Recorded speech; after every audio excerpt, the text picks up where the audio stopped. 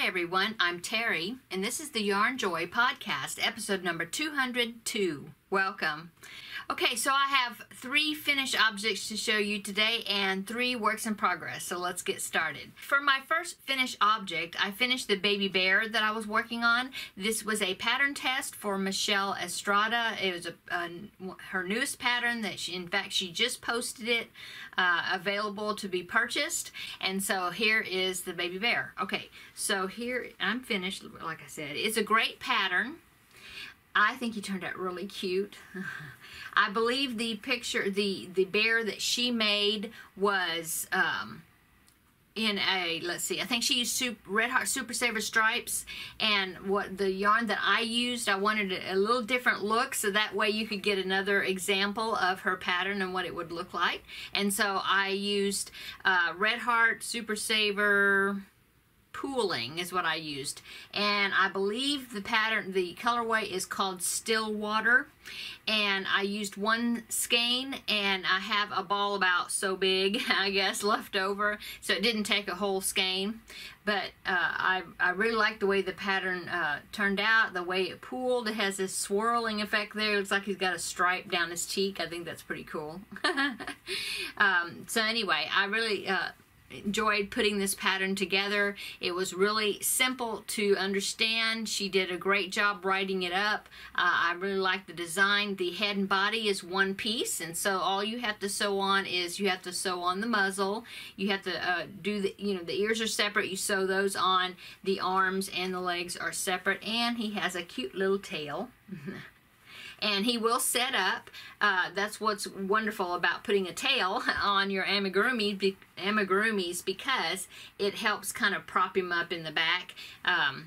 So you have the 3 points, the 2 legs and the tail, to help position him where he will sit up. So anyway, thank you, Michelle, for letting me try this pattern out. I really enjoyed it. I think it turned out really cute. Okay, so this is finished object number 1. So go over, and I will list Michelle's Etsy shop below where you can purchase this pattern, and check out her other patterns that she has listed in her shop, because she's an awesome designer. I think she does a great job with all the patterns that she has designed. Okay, so that is finished object number 1. Finished object number 2 is I finished Bernard, it's Bernard of, well, it's a pattern inspired by The Rescuers, which is Bernard and Bianca, okay? And I finished Bernard. It's a free pattern. I will link below in the description box where you can find the pattern, and there's a link. Okay, so it's kind of like a 2-pattern thing, because you go to that the website, which is Holly something, I forget, but I will link it below. Anyway, you go to that website, look for the that'll take you to the page where it talks about the patterns, and right toward the top where she's talking about the pattern, she has another link that you click on that will take you over to the actual mouse pattern, and then you make that and then go back to that original site and get the pattern for the clothes. Okay, so here is Bernard. I think he turned out really cute. Got his ears. I think last week I hadn't made his hat yet, and his ears I just had pinned on, and I think he needed 1 more sleeve on his sweater. Okay, so I finished the sleeve and got his ears on. I made his little hat. Okay, and I had to make his hat and stitch that on first, and then I knew where to place the ears, because they need to be on, there need to be space enough in the middle there to put his hat on. So did that. Now I didn't do the tail like the pattern called for. It actually called for some wire that you wrap the pink yarn around, and then glue it to the wire. You could pose it, and that way when you attach it to your mouse, that would stand. Then you pose that tail, and it it works as a stand for them to stand up on their own. I decided not to do that. I just did I think it was a chain. I attached the yarn, the pink yarn, with a slip stitch, and then chained 18, and then fastened off, weaved in my ends, and so that's all I did.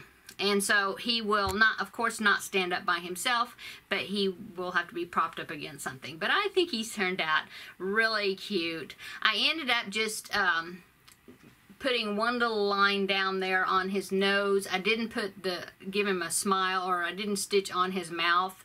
I started to, but it really wasn't turning out very well. So I decided just to leave the mouth off.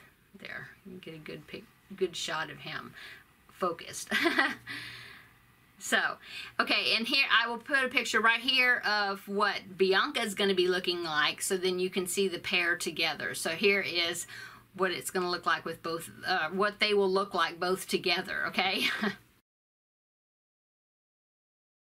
Okay, so that's Bernard and Bianca once I get them together. Of course, I haven't started on Bianca yet, but I will be using the same mouse pattern, but I'll just do her in white.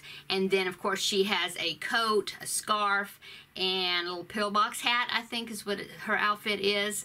And so, there you go.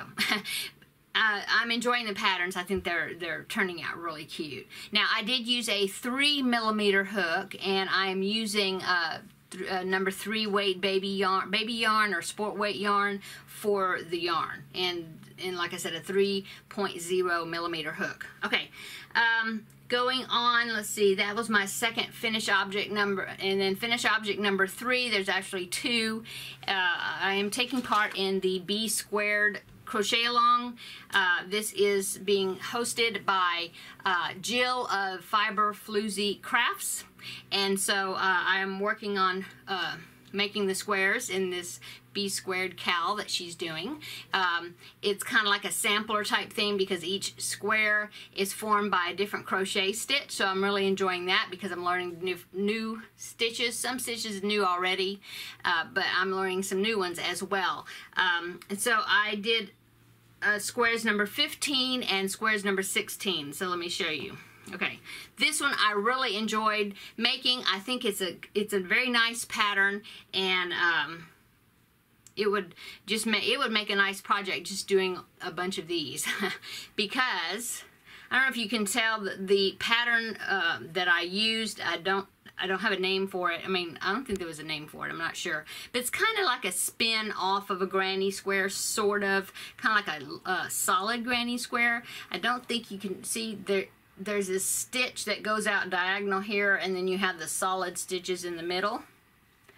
I don't know how well you can see the design with the colors that I used, but I really like that. And in this one, I think would be very versatile because you could just repeat this pattern and just do additional rounds, and you could make it as big or small of a square that you would need. So anyway, that is square number 15, okay? And then square number 16 is also a granny. It's basically a granny square. The stitching was a little bit different. I think I did a chain. He had to do like a chain 1 between the 3 double crochet groupings, and I usually don't.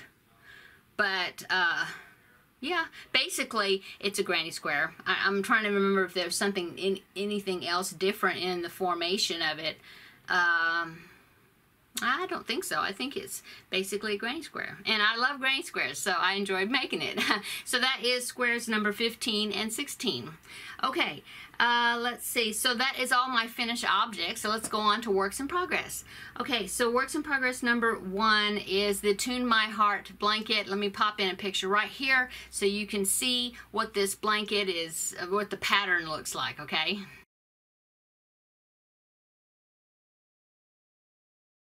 Okay, so I didn't do a whole lot on this. I'm going to go ahead and show you because I did do a little bit. I did like 2 granny squares. As you can see, it's a granny square blanket that forms a design. Okay, but I only did 2 because of other things going on this week, but I will tell you that in a little bit. Okay, but I wanted to go ahead and show you what I've done. And so this is what I've done so far. I think I did this square with the blue, that one. So now the heart shape is complete. I don't have any other white squares that I need to do. I will put a white border around the whole thing, but besides that, I don't have any other white squares. It's all going to be squares like this one down the bottom. This is the second one that I did, was this one. Okay, where I'm going to do different combinations of the colors that I've been using. I have a peach color that I haven't used yet, so I will probably put that in. I was kind of wondering about this. This is kind of a denim-y blue color, and it's a little bit darker. You can see it's a little darker than some of these other squares, so I didn't know for sure if that would be a good addition in there, but I kind of like it. And once I use that in other squares in the piece, it'll all kind of blend together, I think, or not blend, but it'll be united together with the colors. But I just needed some sort of color, and I'm really trying to use what I've got in my pastel colors for this whole blanket without having to buy anything different. And so, like I said, I do have a peach that I haven't used yet, and then I have this purple right here, and I have another kind of a pastel purple, but it's actually a little bit of darker hue, I guess I don't know. It's a little darker purple than that one, and so I will probably include that in the mix of colors as well. But anyway, that's all I've done on this, is those 2 squares that I added. I really wanted to get some more work done on it, but I was really trying to get this bear finished as soon as I could for Michelle, as a pattern tester, and so I just didn't get but 2 squares done. And I wanted to get Bernard finished and off my hook. So anyway, let's go on to works in progress number 2. I started a new project. You know me, I gotta start a project. And so since I finished that basket that had the tapestry crochet, the one I did for my son and daughter-in-law for the baby, or to put in the nursery, I did not have a tapestry crochet piece going, and so I kind of missed it working with a chart and doing that. And so I've decided to go with a new, or start something new. Okay, so I had this image. I found this chart. I think I must have found it, like I did a search for this particular image, and I just found a free, I think it might be a cross stitch chart, I'm not sure. Well, I think so, because there was a color coding that had DMC colors, a brand of embroidery floss, mainly used for cross stitching, well, and embroidery. But anyway, I really loved the chart, and I thought, oh, that would make a cute tote bag. If you remember, if you've been watching me for a while, I made a flamingo bag that was off of a chart, and it made a big tote bag. I made that, and then I made another tote bag that had a llama on it. And so this is kind of basically the same type thing. Or I'm going to make the same type of tote bag with this. Okay, so here is my chart.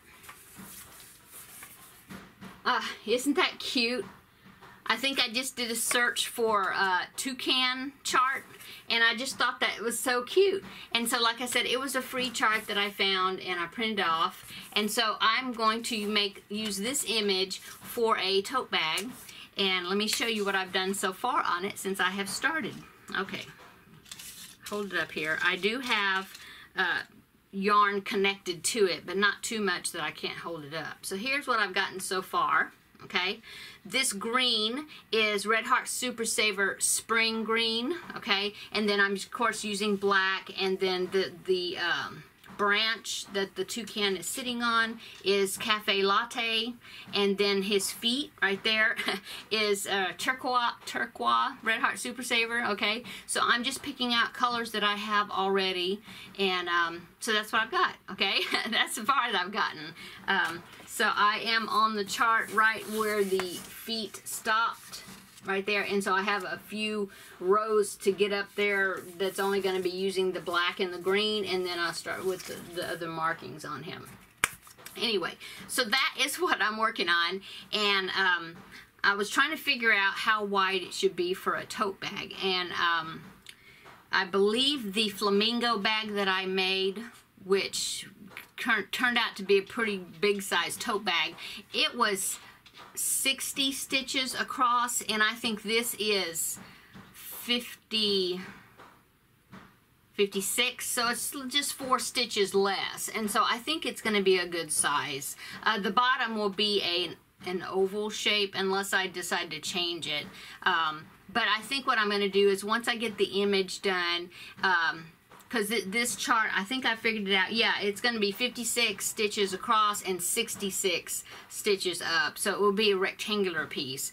And if I feel like that it's not large enough for a tote bag, because the way I'm going to do the base, some of this is going to go like that, you know, to curve around to the sides, and so I may do a border around the whole entire thing of like maybe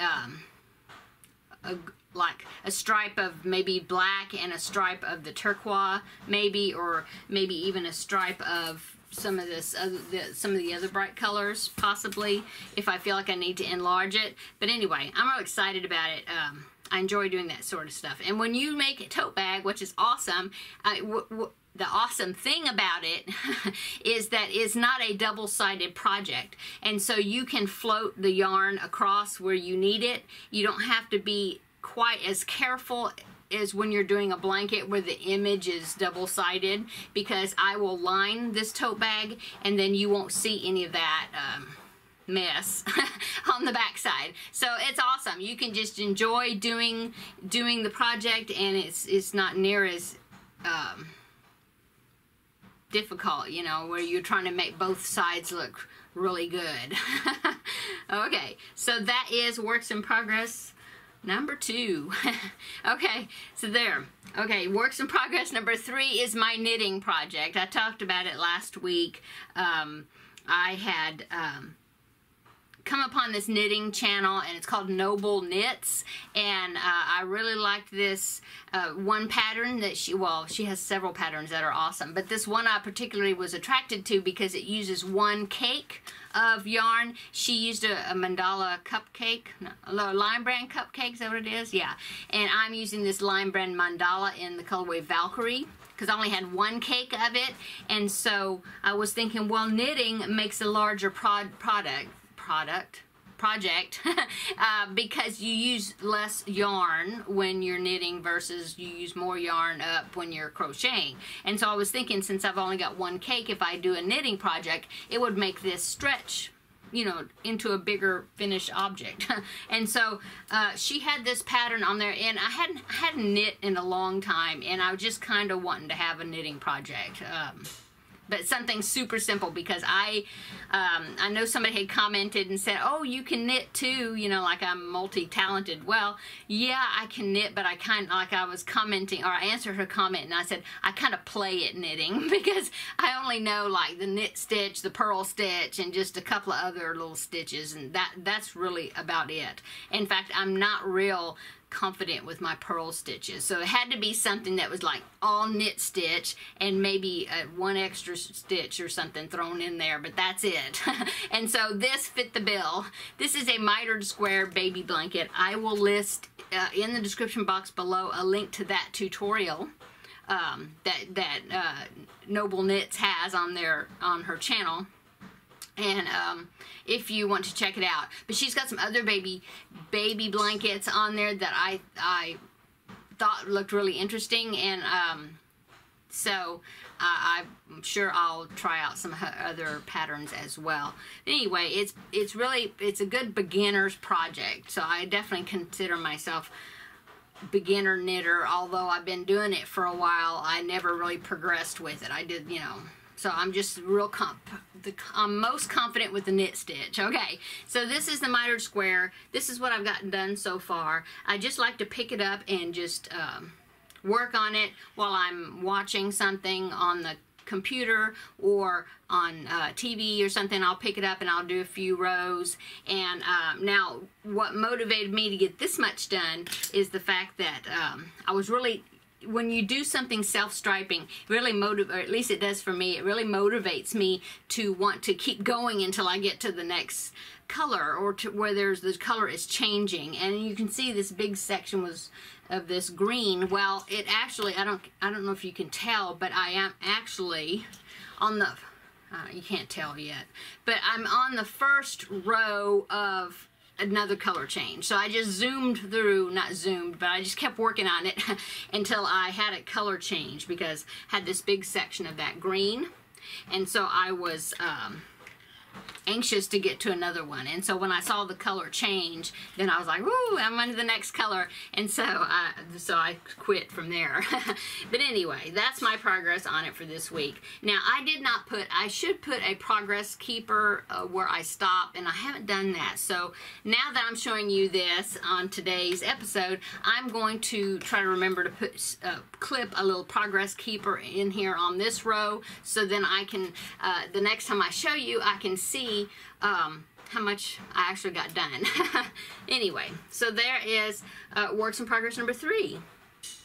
Okay, it's got a weird fold right there, but it actually makes a square. Okay, so let's see. So that's it.